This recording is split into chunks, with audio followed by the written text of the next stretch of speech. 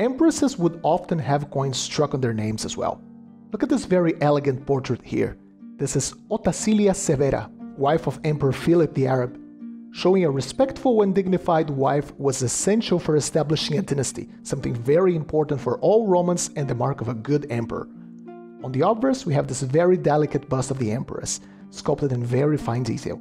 She's wearing a diadem on her hair, and behind her portrait we have a crescent moon, symbolizing this coin was an Antoninianus, worth 2 denarii. On the reverse, we have Pudicitia, the incarnation of good womanly values, which were temperance, fertility, and discreetness, and good public relations.